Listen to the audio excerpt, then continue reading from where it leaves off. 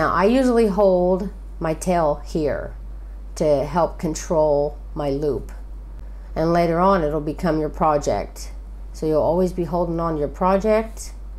And now this is where you want to start pulling your yarn through your loop and start to crochet. Now what you want to do is come from underneath. Don't go from behind. Go from underneath. It's hard to show you, but from here, under here, towards your fingers back here, and you'll just wrap it around your hook. Now that you have this yarn on your hook can actually grab it. See?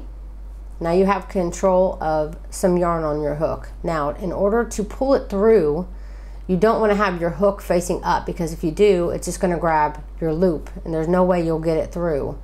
The art and practice of this is to have it pointed down and to pull your string, your yarn, sorry, through that loop.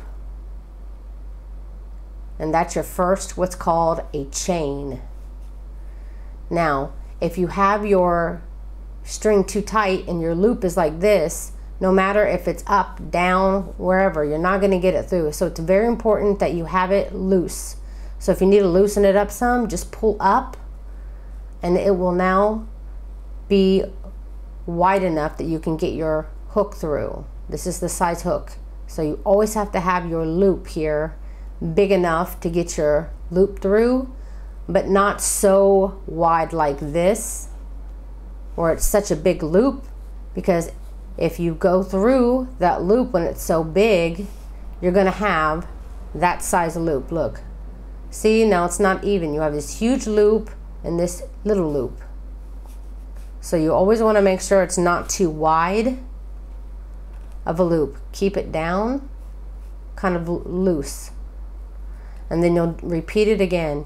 You will go from under, and then the art of it is pulling and twisting down at the same time.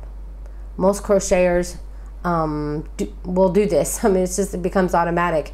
Once you do this, you're automatically twisting your hook downwards and pulling through the loop. So basically the art of crochet is basically learning how to hold your yarn, giving yourself enough space here, and to keep your loop from getting too big or too small. So you're controlling your loop size here. And of course, the art of twisting your hook down to pull through that loop.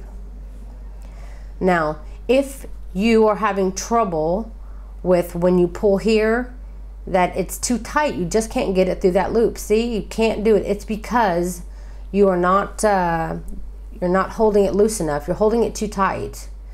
You need to be loose when you're pulling through, because if you're pulling on your actual yarn like this as you're getting through it, you may be, you know, not doing it on purpose. You're pulling your loop smaller as you're pulling your string through. You'll never get it through, so you have to be loose about it. So just do it as loose as you can. Just try to relax. Loop over, and then without pulling on this yarn to shrink in your loop, just pull your hook through.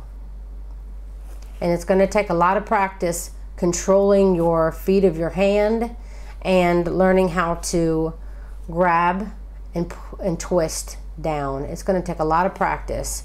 I recommend getting a skein of yarn or maybe a ball of scrap yarn somebody gave you, and just chain that whole thing, and maybe even a few more balls until your chains become the same size, like this.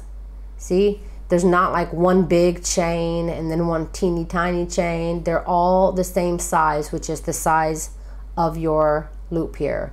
If you want to go for a smaller chain, a tighter chain, select a smaller size hook.